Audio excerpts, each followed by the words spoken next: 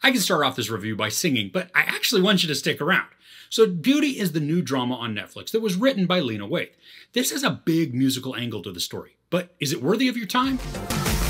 A gifted young woman struggles to maintain her voice and identity after being offered a lucrative recording contract, setting off a fierce battle between her family, the label, and her girlfriend to determine who will guide her as she journeys to becoming a star. Now, this is a quiet but musical story that follows our protagonist, Beauty, as she navigates familial relationships while pursuing her singing career. Now, when I say musical, I mean don't think singing and dancing.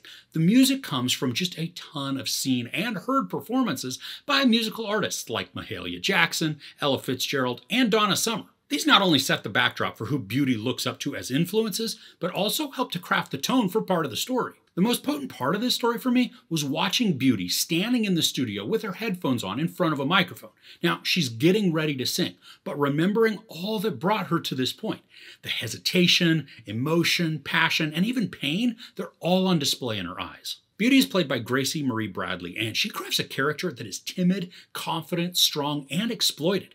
I mean, you're probably like, wait, that's kind of contradict each other. And they do. But Beauty is a character with a complex situation leading to complex emotions. Now, this is a really sad story, like put you in the bell jar type of sad.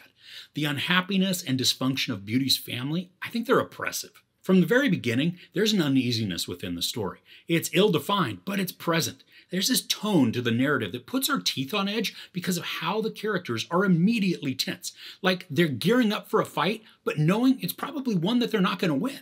The first 20-ish minutes of this hour and 40-minute movie are choppy in their storytelling. Now, while I don't expect to know what all is going on in such a short time, it's hard to follow the events and get an understanding of where this is trying to lead us. The relationship between Beauty and her family, it's uncomfortable at best. I mean, it's emotionally abusive and hard to watch, especially because we don't get a lot of context for why each of her family members is the way they are. Her dad is acted wonderfully, played by Giancarlo Esposito. He's quietly menacing and extremely creepy, and there's narcissism at play, but also this fierceness that instantly makes us need to keep an eye on him. I mean, he's controlling and mean, and Esposito is the perfect choice to play such a villain. But he's one with charisma. I mean, he's captivating to watch, even though I hate the character. Niecy Nash plays Beauty's mom, and there is a crazy dynamic between the two. The mom is an almost-was singer. She has some fame or maybe notoriety, but not to the level that she wanted or that she thinks she deserves. She's a talented gospel singer, but she never made it huge. All her dreams, aspirations, hurts, betrayals, I mean even suspicions are thrust onto Beauty, which has a very antagonistic tone, especially because it typically has some religious undertone or bent to it. Now, the mom isn't necessarily a villain, but she certainly comes across as one, just like the dad, making it very hard to like her or her approach. Now, Nash creates a vibrant character, one that can be relatable, but is certainly hard to get behind. Then we have Sharon Stone playing the prospective manager for Beauty. She's smarmy and slimy, but in a sing-song way. I mean, hoping that if she speaks sweetly, the venom of her words and her actions aren't going to be picked up on. The psychological manipulation that's at play from Stone, it was angering and tough to watch, especially because Beauty is a bit timid. She just hasn't found her voice of strength yet, so she's pushed around by just every authority figure in her life. The family dynamic in this is really uncomfortable. I mean, the words the characters use imply they're supportive of Beauty and then her musical pursuits, but the actions and their behaviors totally counteract those. As I said before, the family is dysfunctional, but if I'm correct in one of the scenarios, some characters move beyond dysfunction into harm. And it's not a mistake at the names of their brothers either. Both are egged on by their father, and neither truly are valued for who they are. Now, an action is alluded to between the brothers, but it's never really addressed afterwards, which also kind of matches a lot of this story. What we watch feels like short snippets of thoughts, like vignettes or maybe scenes that just jump around on the timeline. I mean, they're pretty much always moving forward, but they don't feel totally cohesive. The cinematography and visual storytelling are beautiful to take in. The setting is the early-ish 80s, and so the color palettes are a bit subdued. You got browns, greens, I mean even reds, and then they're typically in the deeper hues of those colors rather than being bright and shiny. That's not to say that there aren't those also, but the colors overall, they are toned down. This comes across as a very artsy film.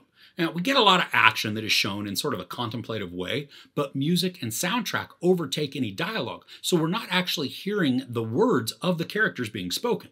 And that's what carries a lot of this storytelling. There are powerful moments of dialogue exchange, and some even intense relational conversations, but we also just have to imagine what was being said or sung in a lot of the situations. Now, this film really feels like it could have debuted at a film festival. I mean, it's got the stylistics of a festival darling, but the story presentation felt meandering and choppy. Now, I know what is being communicated, but because of how it's all put together, I struggle to feel connected to the characters, even though the acting is awesome. Bradley as Beauty really does give a wonderful performance. She's riding the line constantly of trying to please everyone, and yet in the middle of that, find herself. I mean, she's confronted with different relationships possibilities, and then struggles to determine how she's going to proceed. We get the sense that she does know what she wants, but there are moments that showcase some doubt, or maybe they're questioning. And not just within a romantic relationship either, but in all of her interactions. We're witnessing a young woman come into her own and begin to determine for herself what and who she wants to be. And I think the film captures the uncertainty of youth really well, and it also looks at what price somebody's willing to pay for success. It's rough to watch Beauty betray herself. Through every turn as she progresses into her musical career, she has to deny that she's a lesbian.